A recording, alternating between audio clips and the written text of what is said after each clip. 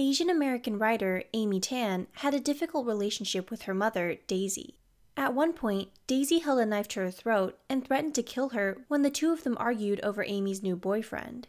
Daisy would often threaten to kill herself and attempted suicide once, but failed, hoping to join her mother, who died committing suicide. Amy Tan grew up with an erratic, toxic relationship with her mother that was life-threatening and traumatizing. What's scary about toxic relationships is that the signs aren't always clearly visible.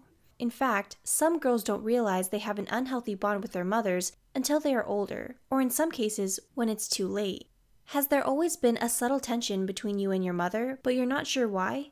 Do you often feel afraid of your mother? Here's 6 types of unhealthy mother-daughter relationships. 1. Bosom Buddies. This is when the mother is more concerned about being her daughter's best friend more than playing the role of a parent. The mother knows every little detail about her daughter's life, and although she offers great emotional support, as her daughter gets older and wants to branch out and do independent activities, the mother will continue to smother her. In this type of relationship, the daughter rarely gets disciplined by her mother and has a hard time building practical life skills because she wasn't given the proper guidance. 2. Boss and subordinate. This is when the mother wants to control and dominate her daughter's life. The mother is often very demanding, rigid, close-minded, and expects the daughter to follow her rules and expectations. She typically lacks empathy and puts pressure on her daughter to perform well. The daughter often feels as though she has to be perfect to win her mother's approval. She also suffers from low self-esteem problems and fears being rejected or judged harshly by others. As the daughter gets older, she will grow resentful of her mother and will typically rebel, whether it's done loudly or quietly. 3. Rivals. In this relationship, the mother sees her daughter as a rival or threat. Although the mother may seem as though she is supportive of her daughter, on the inside, she feels insecure about herself when she's with her. The mother constantly compares herself to her daughter to see who is prettier, thinner, smarter, and more successful.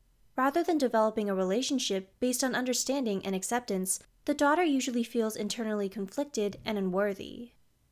4. The role reversal relationship. This is when the mother expects her daughter to play the role of a parent and be there to support her. This relationship is one-sided, and the daughter feels abandoned, used, and neglected.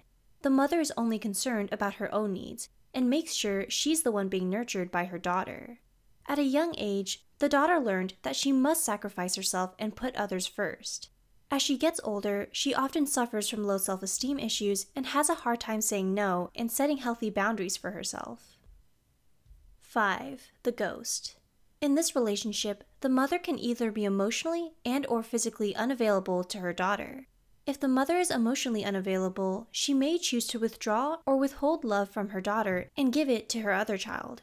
If the mother decides to ghost, she leaves and gives her daughter up to either her other biological parent or another guardian who can take care of her. The daughter usually doesn't receive an explanation or closure for why her mother left and usually grows up with an empty void. 6. Good mom, bad mom. This is an erratic relationship between the mother and daughter. The daughter never knows whether the bad mom or good mom will show up. She often faces hot and cold treatment from her and fears her mom. The mother usually acts good when they are out in public and there are others around them. She displays kind behavior, smiles, and pretends to care for her daughter. But when it's just the two of them, the mother will show her true colors and acts dismissive, neglectful, and cold. In this relationship, the mother only wants to put up a good image when she has to and fails to connect with her daughter. Which type of unhealthy mother-daughter relationship do you resonate with? We know how hard it is to talk about toxic family dynamics and want to be a safe, non-judgmental place for you. Please share your story with us down below. Also, don't forget to subscribe for more content from Psych2Go and check out our Patreon. Thanks for watching.